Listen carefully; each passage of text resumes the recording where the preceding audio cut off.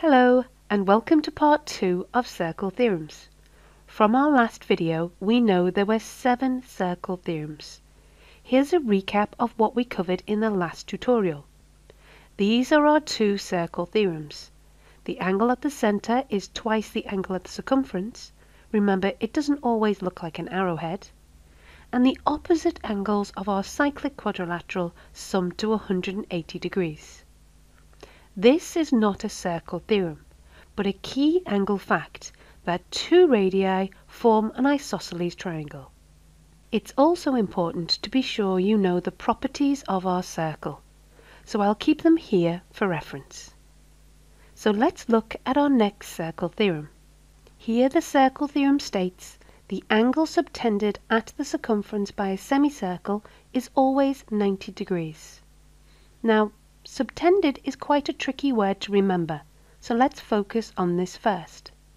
Subtended means if we were to connect the extreme ends of any line, we would create an angle.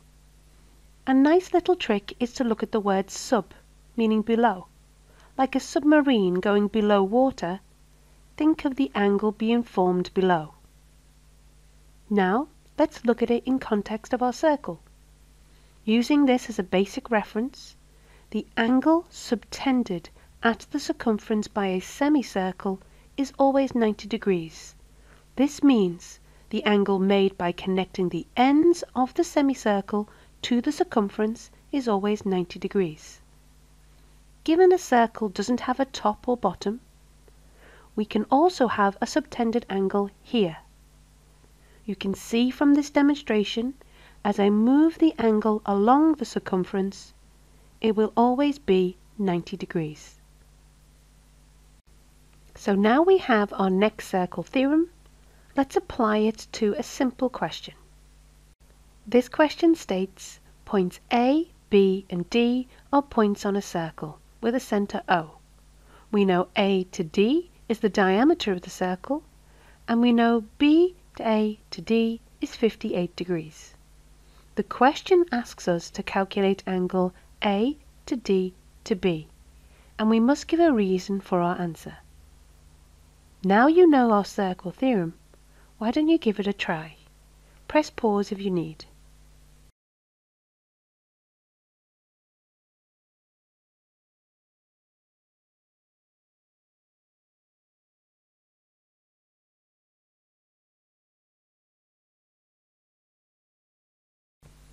As you can see, we have a diameter, and we have an angle subtended at the circumference by the semicircle.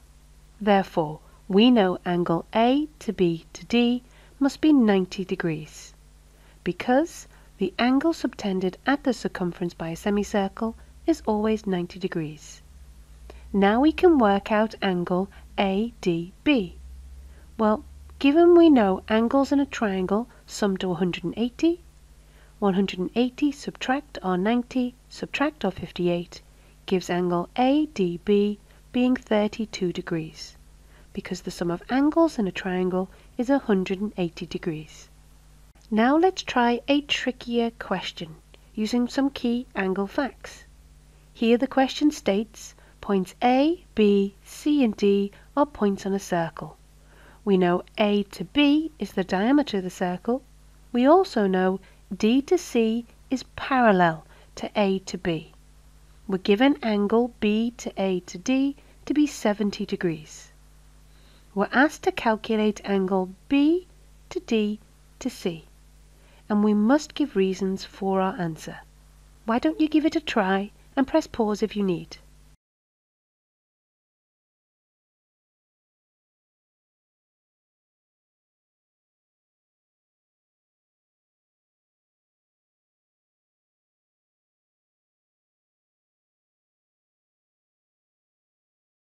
Reading the question, we have a diameter. This means the angle subtended at the circumference using the diameter to show the semicircle is always 90 degrees. So we know angle A to D to B is 90 degrees, because the angle subtended at the circumference by a semicircle is always 90 degrees. Now we can work out angle A to B to D. We know 180, subtract the 90, subtract the 70 gives us 20 degrees. This is because the sum of angles in a triangle is always 180 degrees. Now, let's see if we can work out angle B to D to C using our knowledge on parallel lines. You may be able to spot our Z shape. From the Z shape, we can identify that angle B to D to C must be 20 degrees. This is because it's an alternate angle, and alternate angles are equal. Now let's look at another circle theorem using our knowledge on circle theorems we looked at in the last tutorial. Here you can see the angle at the center is twice the angle at the circumference. So even when I move the angle around the circumference, it still remains to be 63 degrees in this example. Now, let's create another angle at the circumference. Here you can see it's also 63 degrees. And even here, it's 63 degrees. So, let's remove the angle at the center. And this gives us our next circle theorem. Angles subtended at the circumference by the same arc are equal. This is our arc, and you can see the angles subtended at the circumference by the same arc are always equal. And remember, subtended doesn't always mean it's below, so we can have these equal subtended angles using this arc. So now we have two circle theorems. So let's try another exam question. This question states that points A, B, C and D are in a circle with a center O. We know AOD is the diameter of the circle, and angle CBD is 28 degrees. We also know BDA is 32 degrees. The question wants us to find angle B to D to C, ensuring we give a reason for each stage of our working out. Now you have all the information you need to tackle this question, so give it a try and pause if you need.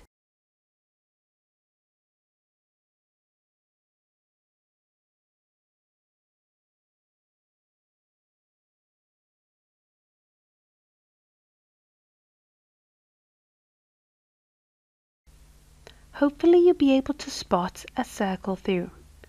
Here you can see angle DBC is the same as DAC. This is because these angles share the same arc.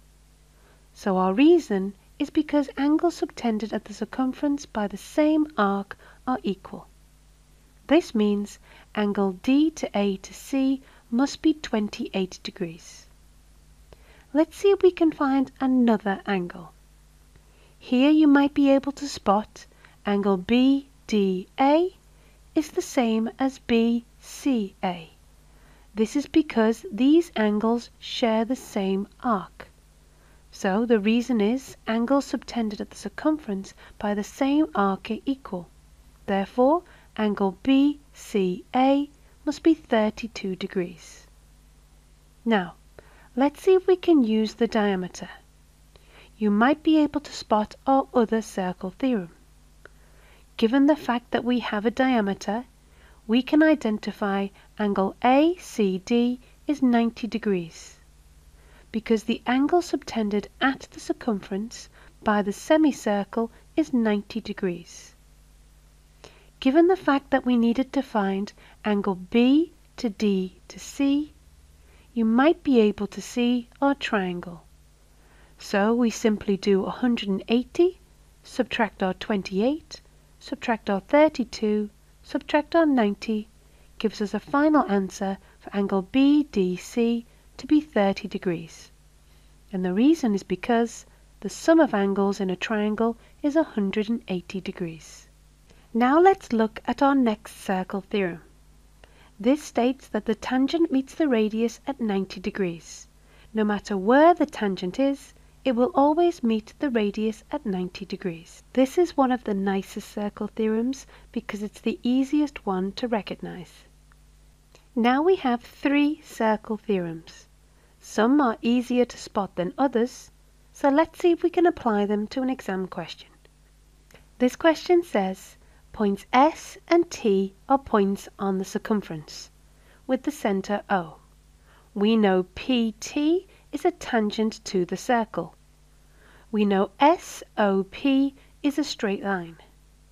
We also know angle O to P to T is 32 degrees. We're asked to work out angle X, and we must give reasons for our answer. See if you can try, and press pause if you need.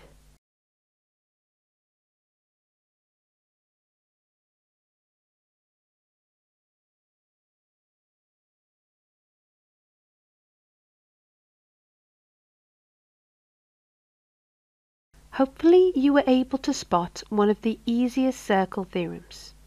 You might see angle OTP is 90 degrees, and this is because the tangent meets the radius at 90 degrees. From here we can work out angle TOP. 180 subtract our 90 subtract our 32 gives an angle of 58 degrees. And this is because the angles in a triangle sum to 180 degrees. From here we can calculate angle S to O to T. 180 take away our 58 gives 122. The reason for this is because angles on a straight line sum to 180 degrees. Now, let's refer to one of our key angle facts. We have a radius OS and we have a radius OT. This means angle OST is the same as angle OTS. This is because we have formed a triangle which is isosceles. Now we can work out angle X by simply doing 180 subtract our 122 divided by 2. This gives us angle X being 29 degrees. So in summary, we've covered 5 circle theorems and 1 angle fact. Ensure to watch the next tutorial for the remaining circle theorems and more exam questions. If you like this video, please give us a thumbs up. Leave your comments down below and subscribe to this channel so you'll be the first to know when we release our next videos.